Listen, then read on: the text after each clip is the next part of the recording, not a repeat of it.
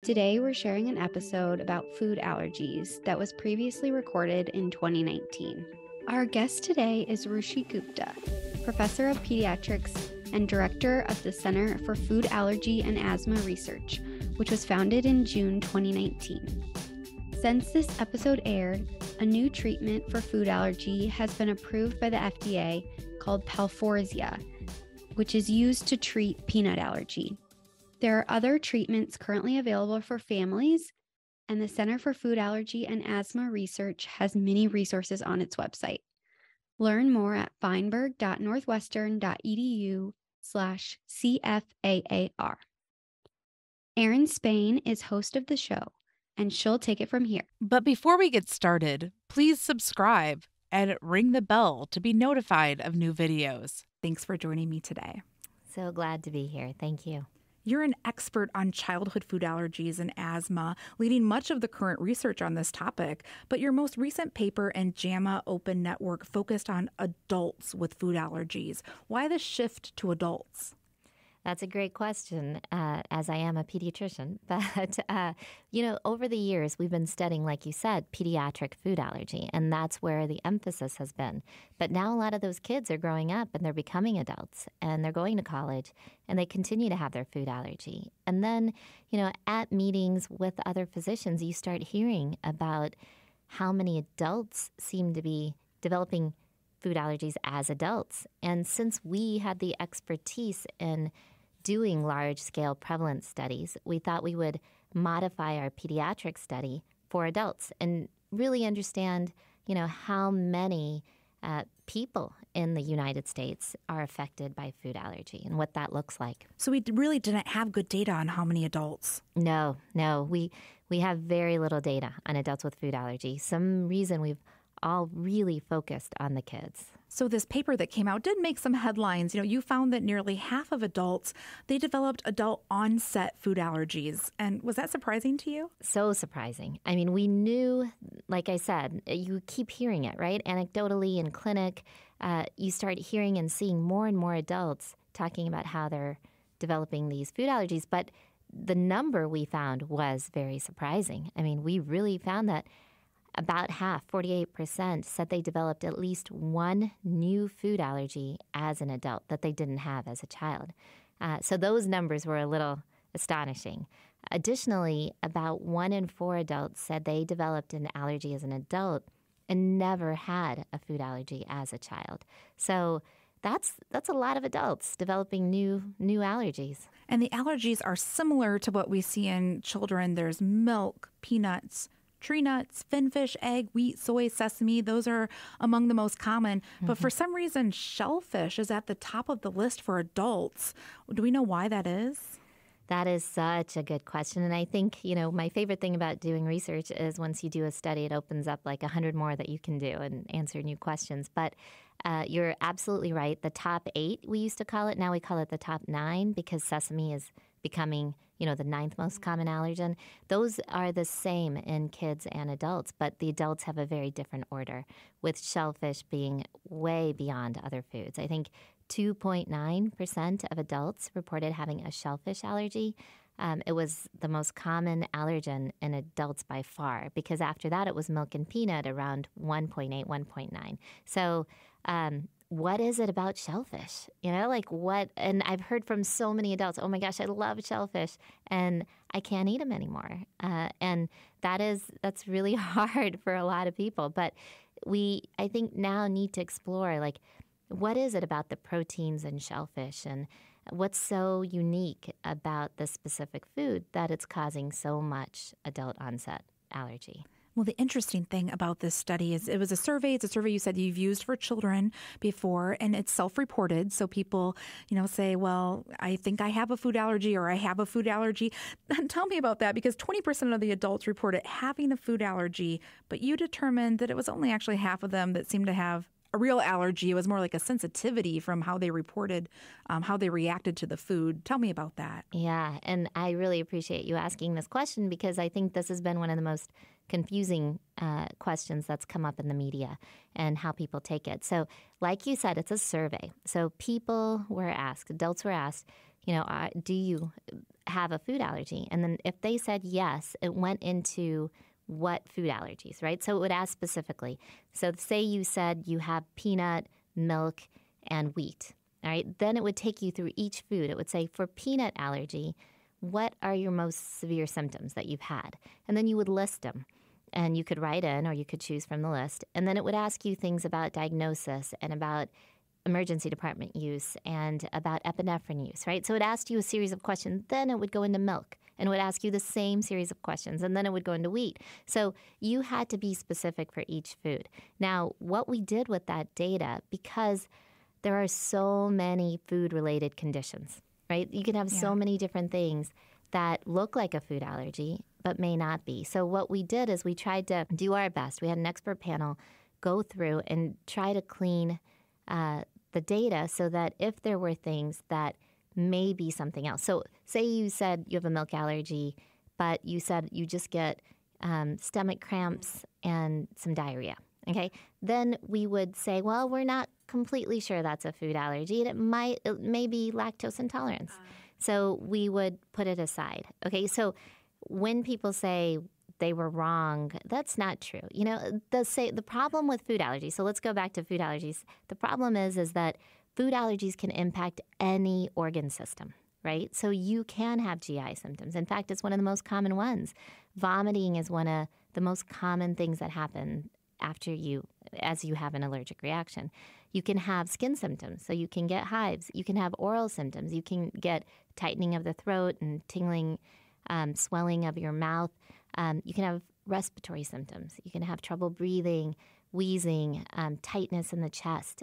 You can even have cardiovascular, right, the drop in blood pressure. And the problem with food allergies is you can have these mild symptoms or you can have them progress to severe symptoms with the breathing difficulty and tightening of the throat, and that can be life-threatening. So when people report only GI symptoms and we take them out, or they only report oral symptoms, because sometimes you can have something called oral allergy syndrome where you're actually allergic to the pollen. So if you eat a fruit and you only get tingling and a little swelling and itching in your mouth, that's not a food allergy, but those could also be symptoms of a food allergy. So long story to tell you that what we really did was try to take people who had symptoms that could look like an intolerance or oral allergy syndrome and take them out. And that was about half of the people. So whether they have a true food allergy, we're not sure. Whether they have an intolerance, we're not sure. But what it told us was that, can you believe that 1 in 5 adults think that they have a food allergy and do potentially have some food-related condition? That's a huge number. And it underscores the importance of getting that diagnosis and going to your doctor and really determining, is this a food allergy? And that was our goal. By saying, look, there's 1 in 5, but then of the convincing, there's only 1 in 20 that are getting diagnosed. And I understand this as an adult. A lot of times what happens is you eat a food, you have a negative reaction, and you're like, well, I just can't eat that food I'm just going to anymore. avoid that now. Exactly. Right. And you don't necessarily think, oh, let me go get it checked out by a doctor. And I want this to help people think, let me go get it checked out by a doctor, because avoiding foods in your diet is so hard, right? Trying to take out milk from everything you eat. I think for me, the goal was, let's try to figure out what all these food-related conditions are so that you're not having to avoid a food unnecessarily. And if it is a true food allergy, you need to know how to manage it, because that can be life-threatening, and you need to know what type of reactions can happen, and you need to carry your epinephrine with you. You touched on it a little bit with the shellfish. What is it about the shellfish? Is it the protein? What are some of the hypotheses out there about why more kids and adults are developing food allergies? I know there's some theories. You're one of the experts. What do you say? I know, and this is what's so interesting, because we all know that genetics plays a role, right? But we would not have this epidemic and this huge increase if it was just genetics. So we need to better understand what is it in the environmental component that has changed over pretty much a generation that has caused this incredible increase. And so some theories are of course, the hygiene hypothesis, right? Like, are we becoming too too clean? Yes. The Yeah. hand sanitizers, the soap. Yeah. Right. And it could very well be because our bodies are not exposed to things. They're not fighting things they should. They're fighting things they shouldn't. There's a couple other really interesting hypotheses that are somewhat related. The microbiome, you've probably heard that. That's really hot right now. So what is it about our gut bacteria, and how much of a role does that play? And what are we doing to it? The whole idea of getting antibiotics early in life, in that first year, all the antibiotics infants are getting or mothers are getting during pregnancy. Other hygiene-related things, C-section births are up, and so they're not going through the normal vaginal canal, and then they're not getting that natural bacteria. Is that hurting them? Is that part of that whole hygiene piece and the microbiome that is in their gut? How do we eat? What are we eating these days? Are we eating locally grown food like before? No, we're eating from all over the world. What kind of pesticides are used? The ideas of GMOs, like there are all these question marks that we haven't fully understood yet. And you're interested in looking into those? Yeah. Oh, yeah. You have to. I would love to help better understand what these factors are. Chances are it's not one factor. We're not going to say, oh, it's all about this. It's going to be a group of factors and how our lifestyles have changed. The one big breakthrough that's happened is there was a large study done in London called the LEAP study, and they found that if you feed infants, high-risk infants, peanut products early in life, that you may be able to prevent peanut allergy. So that exposure through the gut early could be preventative. And so this was a really big breakthrough because for the first time we have a way to potentially prevent it. Because before that, we told pediatricians to tell families to avoid peanut products till age 3, which is what I did with my daughter, and she has peanut allergies. It was a very, very big finding to think that, okay, maybe by waiting, we may be hurting. Triggering it somehow, yeah. And now parents are giving those babies in the first, 6 to 12 months a little bit of peanut butter. They should. They should, absolutely. I think that is a very important finding, and all parents of infants should initiate peanut products, watered down peanut butter, early in life. By that, not the first food, but in that first group of foods, like around 6 months for sure. And really, children, you're a pediatrician, as you mentioned. This is your focus, is children and allergies. How did you start down this path? You mentioned that your daughter has a peanut allergy. Yeah. So it's an interesting story because I am a pediatrician, and I came to Northwestern and Lurie Children's 14 years ago to really study asthma disparities and to work with one of the leaders in the field that was here at that time. And I met a family, actually, with 2 young children with very severe food allergies, been to the ER and hospitalized, and they really wanted research to be done in this area. And so I was, junior faculty. Hey, you want to come in? You want to work on this? I knew very little about food allergies back then. But what I found was, compared to asthma, which I had been studying, there was a huge hole. We didn't even know how many, as we talked about, we didn't know how many kids had it, how many adults had it. We didn't know the basic prevalence or types of foods people were allergic to or what kind of symptoms. Like, all that data was not in the literature. And so I was trained in health services research and had my MPH, and I was fresh and ready to start. And I thought, this may be an area that I could make a difference and have an impact because so little was known. So that's how I started. And then as I was studying it, 3 years into it, I believe, my son, who loves peanut butter and jelly sandwiches, playing with my daughter, touched her, I guess, all over her face because she just broke out in hives. And you knew what it was immediately. Oh, yeah. Yeah. And I'm like, wow, what kind of gift is this? But, oh, my gosh. It's really had such an amazing influence on my life and my career because there is a big difference just studying a condition and then living with a condition. And all the things I go through every day in my life with her really do help influence the research. And then by having her, I know so many others with food allergy, and I'm in these support groups, and and listening to what their needs are, right? Listening to that patient and that whole patient-centeredness, it just really brings that home because they know what they need, and we as researchers need to listen to them and answer their questions. So it's been a blessing in some ways, but yeah, very difficult. How old is your daughter now? She's 12. And yeah. is she still working through the peanut allergy? Because I know at some point a lot of people outgrow it. She is working through it. Only about 10 to 20% outgrow peanut allergy. She's got peanut and tree nuts, and she used to have an egg, which she has outgrown.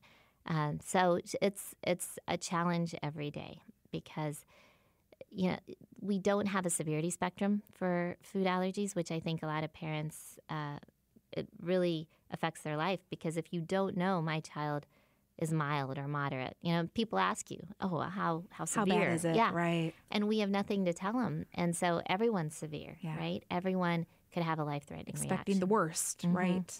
So it's a lot of anxiety and fear for families because food is a part of everything kids do, even adults.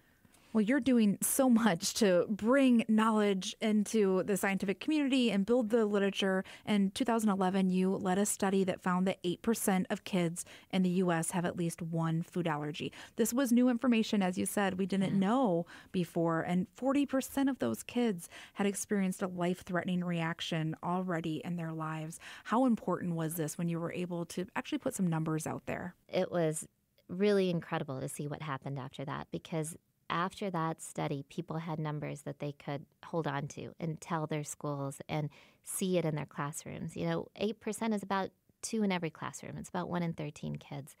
And when you picture it like that, you're like, oh, yeah, that's true. There are about 2 kids in the class that have a food allergy. And you realize how realistic this is and how prevalent. And then by being able to list the foods and talk about the reactions, I think it made more sense and it increased awareness and people started to get it. And we actually repeated that study that was published in Pediatrics again in December of 2018. And what was interesting, the numbers are pretty comparable, but we asked this time about emergency department visits. And one interesting thing we found was of kids with food allergy, about 1 in 5 go to the emergency department every year for their food-related reaction. So these are severe reactions, life-threatening reactions. Yeah, they are having them. And so people would say, okay, you have a food allergy, but how much does it impact your life? And so for the first time, we were able to quantitate that and say, 1 in 5 are going every year. So it's a big deal, and it's something that we have to take seriously and help protect these kids. Well, and what is it? About 150 children, they actually die from the reaction. And that's something that you are trying to so hard to prevent through education and awareness. Yeah. And that is, every time that happens, like all of our hearts are broken. And we want to prevent that from happening so badly. And not only the deaths, but even the severe reactions, because they throw you off course. When you have one of those close calls, messes you up, and it's hard to then go out to eat, do normal things. But what's so great, I feel like, in the 14 years I've been in this field, I've never seen a field change so much.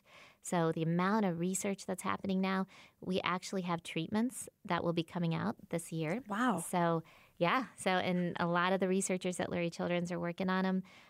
There is oral immunotherapy, so eating small amounts and increasing the dose, and that's going to hopefully be out later this year. It's in phase 5 clinical trials, and it's going to get. It feels very, very likely that it'll be on the market.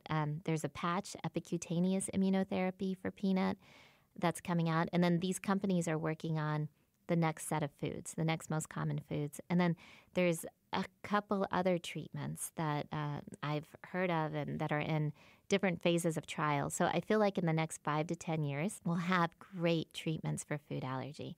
And then the other great thing, that I've seen change over time in this 14-year period is the awareness has been picked up. Schools and Chicago public schools were one of the first to join this, building policies, having stock epinephrine in case of an emergency. I mean, Unfortunately, this all was sparked by, as you said, a young child dying in school after an anaphylactic reaction, and there was no epinephrine. And so after that, CPS said, we're not going to ever let this happen again. And they passed a law to have stock epinephrine in every CPS school. And then all through the country, I think every state now has a law or a policy around stock epinephrine in schools. So to see policies develop, to see the community coming together to protect kids and adults with food allergy so quickly is so inspiring. You said kids are sometimes the biggest advocates, classmates. They want to help protect their friend. Yes. And to that, we do 3 areas of research. The epidemiology that we've talked about. We do a lot of the clinical care, kind of that early introduction stuff that we talked about. And then the third big bucket we have is community. So we work very closely with the schools, and we've actually developed videos that are free on our website for schools to use around how to teach a classroom about food allergies and how to have your peers be supportive. And because what we found is that is the number one thing to protect these kids is if they have that peer support and not the bullying, right? Because bullying is also very common. But if we can take it to developing more peer understanding and peer support, it could change these kids' lives.